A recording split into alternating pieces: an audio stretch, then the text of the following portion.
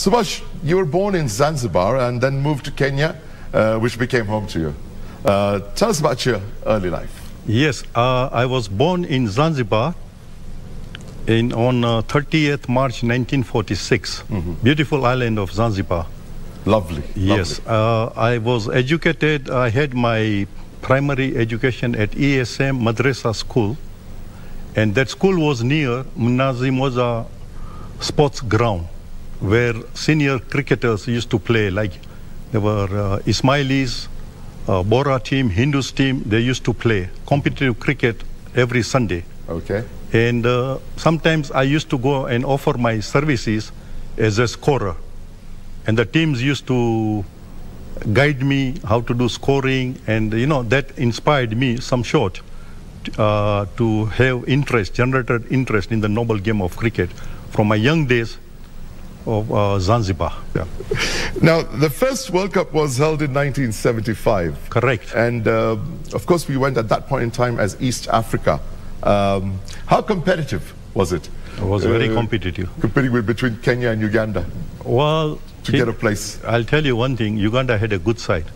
Kenya also had a good side, and Tanzania also had a good side, because we used to play East Africa. Of course, with Kenya, Uganda, and Tanzania. Yes. Yes. And then we included Zambia. And Zambia even came then into the fold Zambia of came East later Africa. on. Then it became East and Central Africa. Oh, okay. And it was a pretty good team. Yeah, pretty good team. And then I'll tell you one thing.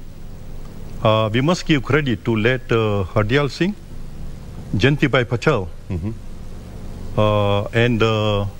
Mr. Jasmer Singh. They, for KC officials, right. They work hard.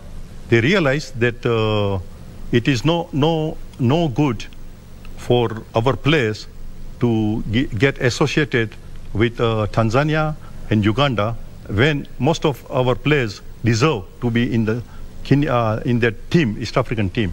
So we separated from East African, what you call, sort of territory association.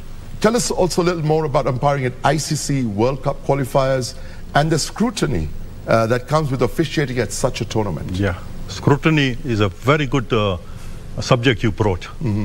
Now, first I'll talk about the scrutiny. I was doing one of the international games at Nairobi Gymkhana. Yeah. There was one gentleman, I don't remember, but he came, I think, from Pakistan. He was the anti-corruption official of ICC. Right. He comes to me in the morning, he says, "Are you Mr. Modi?" I said, "I am." He said, "Are you umpiring this game?" I said, "Yes, I am." "Is your son playing in this game?" I said, "He is." So he says, "Can you provide me with the entire match, what they call it, recorded video of the entire match?" So I told him, actually, I'm not the production manager of this TV, the video company, but I can take you over there, and he will be pleased to give you a copy of the... So he at least put something in my mind that I am being monitored. My progress is going to be monitored, because they are so brilliant. They are also looking at the eye contact. Sometimes they come into the changing room where the umpires are having lunch or something. They will just come and behind you, and you would not know who these gentlemen are. Sometimes, sometimes they introduce themselves, sometimes they don't. And then umpiring at the ICC level, actually it's a privilege, it's an honor, I would say. Not only honor for me and my family, it's an honor for the country Kenya, 100%. Yeah. I was about to say that. Yes. For you as a Kenyan and for us as a nation. Yes. It's such an extreme honor. Right. That, our Kenyan is representing us at an international event. Now let's talk about some of the high-profile events you umpired in. Okay, you did the 1998 Commonwealth Games in Malaysia. You were also the fourth umpire at the 1999 Cricket World Cup, and the 2000 Champions Trophy was another major event you took part in. Yes. How memorable were these events? Tell us a little bit more about. All were memorable. Umpiring at Commonwealth Games, before the tournament started, having a march in front of thousands of people from all over the world, and all the teams, And then umpiring, I was given a first game, South Africa versus Northern Ireland in Kuala Lumpur. So, and John Reid, the former New Zealand captain, was the match referee. So we had a good game. It's a high-profile game. A high-profile game. And then second game, it was between South Africa and Bangladesh. And that game, I'll tell you one thing, Fayaz. Whenever Bangladesh bowler used to appeal, 3,000 spectators of Bangladesh used to appeal. How was that? Yeah, on the ground. And I can imagine the extreme pressure. Yes. When the crowd is so big and large. Yes. And they're supporting a particular team. And that was not only a live game. And we had world well-known commentators like Ravi Shastri. He was one of the commentators, you know. But you know, when we are umpiring, our concentration is on the pitch, on the ground. We don't know who is looking there or who is there. You know, we are not worried. But thank God, with the blessings of God, we had a good tournament, you know. Now, this is very interesting. You called an LBW leg before wicket on Hitesh when he was playing against Bangladesh for Kenya in 2006. What was the reaction in the stands, and what was it like, most importantly, at the dinner table at home in the evening? I tell you, but my wife supported me. My wife told my son, he was What was Hitesh's reaction? Yeah, Hitesh's reaction was that, initially when I did the first ODI match, West Indies versus Kenya at 6 Union, he was not disturbed because I didn't have to give him out. He got out caught, by... But this decision was by his father? Yes, by me. So, in the evening, he told my wife that I think Daddy now should not umpire when I am playing because it makes me nervous, you know. But as far as I'm concerned, you know, when he is playing, I take him as I don't take him as my son, I take him as a player. Yeah. You see, otherwise if I have to look like that, you know, and my umpiring not only is watched on televised by millions of people around the world. There is a captain who is writing report on umpires. There is a match referee who is writing report. And we had Roshan Mahanama from Sri Lanka. And I was umpiring with Hari Aran from India, you know. And you're also a Kenyan selector. Tell us a little bit about that role. Yes. Yeah.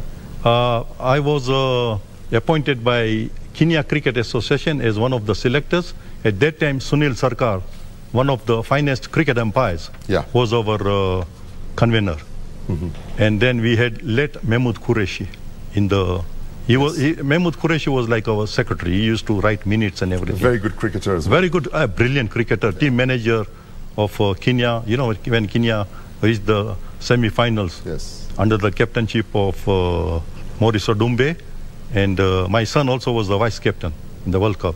And you know, you interviewed Asif Karim, had a brilliant spell against Australia for his brilliant bowling performance. What a memorable spell. World-class bowling performance by Asif. World-class bowling performance. Yes. So, Sunil Sarkar was a disciplined, good man. And that time, we used to have proper minutes and we used to have selection meeting. Sometimes we used to have at Gymkhana, sometimes at Gone Institute, sometimes at Sarali. We used to go everywhere. And we used to keep too much confidentiality about the selection. And then the selection used to go to Kenya Cricket Association. And then they used to bless us whether the selection is in order. So it was being handled very professionally. Very professionally. And then... with a strict code of conduct. Yes. And confidentiality. Yes. And 1994 was the first time when Kenya entered into international arena of cricket, because we reached the finals at Ruaraka Sports Club. We lost very closely to UAE in the finals, and the team was brilliantly captained by Tom Tikolo. Yes, another legend. Yes, another legend. Now, your experience of having met heads of states, Honorable President, the late Daniel Arap Moi, at State House before going to the Commonwealth Games in Malaysia in 1988. And of course, the King of Malaysia during the Commonwealth Games in Malaysia, and the Queen of England at the Buckingham Palace in 1999 during the Cricket World Cup. So you've been extremely honored. Yes, not only me, but all the Kenyans. To have met all these heads of state. The sporting contingent were really honored. Very honored and humble. And I'll tell you one thing. You know, when we see these top heads of states. Yeah. You know, we have different feelings about what. When you meet them, you know, they are like us and they are so friendly. It's a very humbling experience, isn't it? And I'll tell you one thing. We were told, you know, we were given a letter before going to meet the Queen that we have to address her like Ma, or the Prince Philip's as His Royal Highness. So when my turn came, I shook hand, and she was wearing the white, what you call the glove. And I said, I was said, Subhash Modi from Kenya. I said, I just want to take few seconds of yours. She nodded, yeah. You know, I come from Kenya, where you became the queen. Right. At the treetop. She went up as a princess and came down as a queen. That's right. At the treetop. And she said, ah, yes. Okay. But pity, we were not allowed to take photos that time. Sad. Now, of course, your experience of... And sorry about... We were also proud to meet late Honorable President Daniel Arap Moi at the State House. Yeah. He was very jovial, very friendly. That was before you went for the Commonwealth Games in Malaysia. Yeah, yes. And in Malaysia, thanks to Mr. late Jasmeer Singh. Jasmeer Singh had written a book on cricket. And on the top cover, there was the photo of the King of Malaysia and Mr. Jasmeer Singh together. I don't know whether you read that book. No. So he was watching a cricket match. So I requested, and his son actually, he was one of the ICC officials that time. We used to call him Prince, you know. So I used his influences. Can I go and see King of Malaysia, your father? He says, okay. He arranged some with the security, and he was watching the game, and I was escorted in front, and it was my honor to present that book. And I said, this book is from Mr. Jasmeer Singh, the manager of managers and former Kenya Cricket Association chairman. And he was very pleased to receive that book. Fine. That was an amazing experience, what you just talked about. Yes. Now we're going to wind up this interview. Finally, of course, you worked as with Ogilvy and Mather for 35 years, and were also recalled back as a consultant to support cricket through Ogilvy and Mather? No, I'll tell you, let me just a little correct. Yes, I worked with Ogilvy and Mather for 35 years. And then they gave me a very good farewell gift. Besides my pension and severance pay, they gave me a cricket bat signed by the CEO, Mr. Kome Mambia, and by the team of Ogilvy and Mather East Africa, and also Ogilvy and Mather, Ogilvy PR team. And after a few months, I was recalled back by Mr. Kome, and then I again worked for 5 years. It was actually honor, and my company Ogilvy and Mather East Africa, originally it was called SH Benson in 1970 when I joined. Right. But I'll tell you, they were very supportive of my cricket. But before we end the interview... I've got one last question for you. It was an extreme honor to have worked for Ogilvy and Mather. Beautiful farewell they gave you. Yes. And of course, them recalling you back just showed how much they appreciated you. Yes. Finally, a message to those who want to take the leadership of cricket Kenya in the forthcoming elections, from a veteran like you. Yes, that's a very good question. But Fayaz, I'll be honest with you. You know, I had given my interview during Asif Karim's Kenya International Film Festival. And I mentioned there that Kenya did very well historically up to 2003. Right. You know, we were climbing, and all the teams from all over the world wanted to come and play Kenya. Yeah. Teams from South Africa, Pakistan, India, Zimbabwe, name the teams, and they were always keen to come and play Kenya. After 2003, our cricketing graph standards dropping down. I'm not blaming. It's been a very sad state of affairs. I'm not seeing the decline of Kenyan cricket. Yes. Where we were. Yes. Right from the 50s, 60s, the standards, just like you mentioned, were amazing at that point in time. Yes. And we've gone to such a level. Yeah. Is there any way we can spring back? Of course. I am a firm believer. Kenya have talent. If right people are put in the right place, you will see Kenya can restore its glory back. I'm telling you, Fayaz, I'm 100% sure. Kenya have got talent.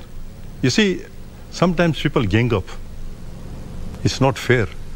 Selection committee have to be transparent, accountable. You know, we cannot just make any Tom, Dick or Harry to become the selectors. You know, we should have that, if a team is not doing well, we should have proper reports. There should be certain criteria and the right people should be brought into But I'll tell you one thing, you know, sometimes people blame the chairman.